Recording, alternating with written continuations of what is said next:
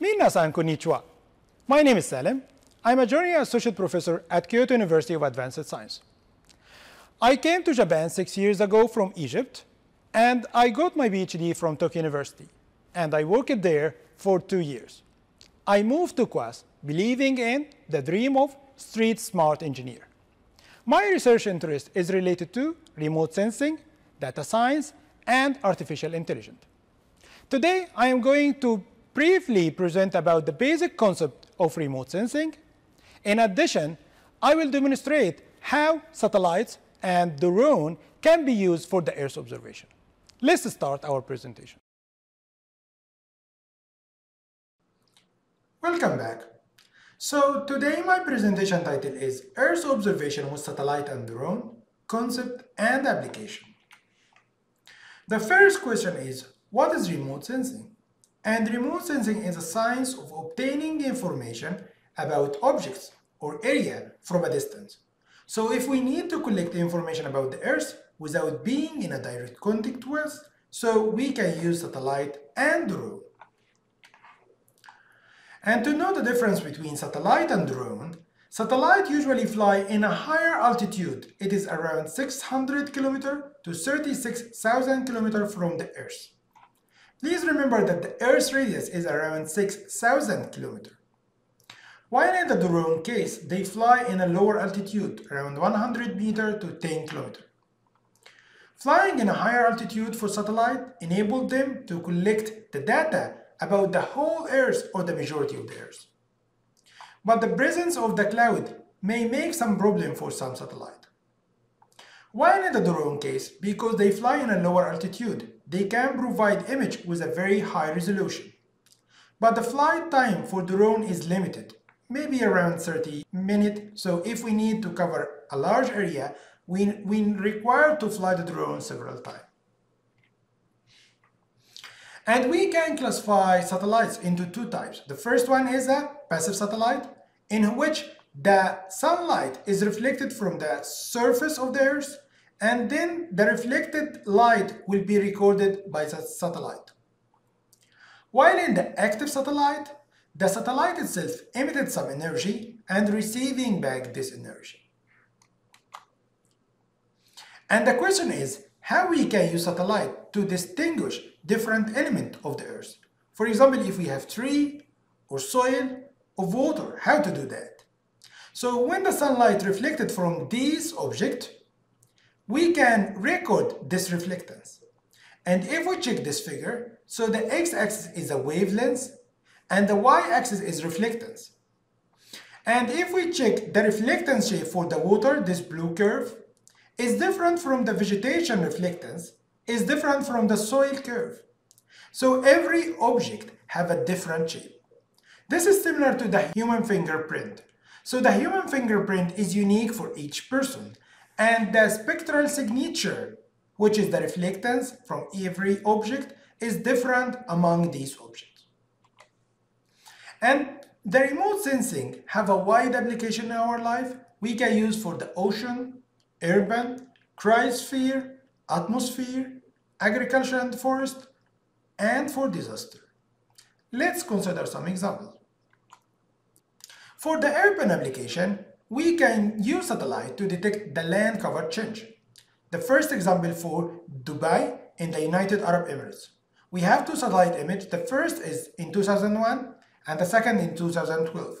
And we can see the palm tree in the 2012, but it wasn't there in 2001. And also for the Shanghai, China, we have two satellite images, one in 1984, the second in 2016. The green color here represents forest or vegetation, but the red color here represents urbanization, like the building or the houses, etc. For the atmosphere application, we can use satellite to detect different parameters. For example, we can use to detect the nitrogen dioxide concentration over China.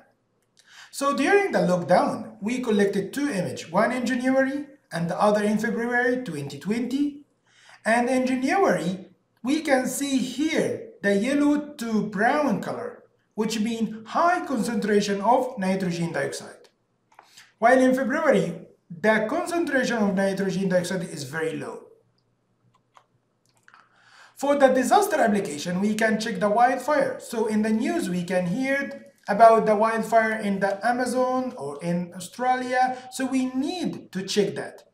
And we can observe the wildfire, for example, here between 2000 to 2019, over 20 years in a global scale monthly. So we can check how the wildfire changed between places and also for the same places in a different time. And we can correlate and check many parameters at the same time.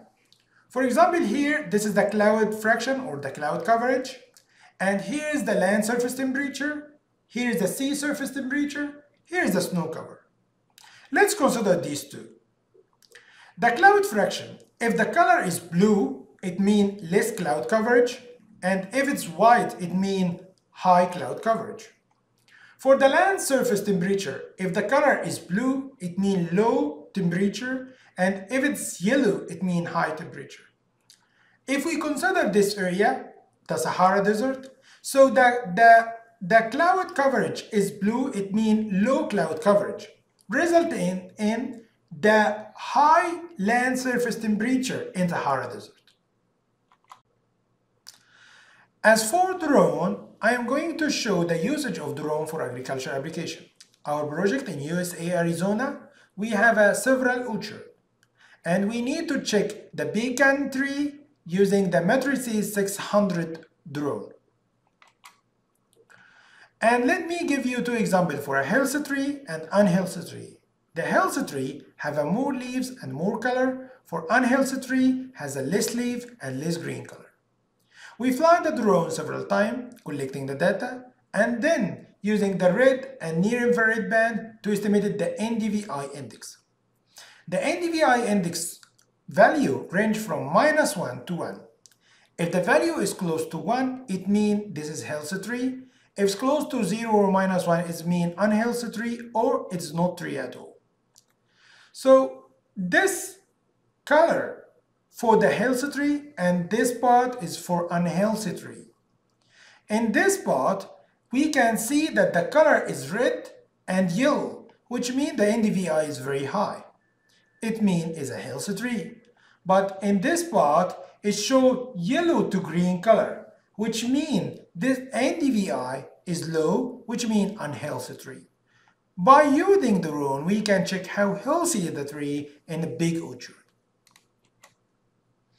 In conclusion, satellite and drone is a very powerful tool for Earth observation, and satellite can be observed large area of the Earth at one time, which enable us to collect more data in a short time comparing with ground measurement. That's all. Thank you. Bye-bye.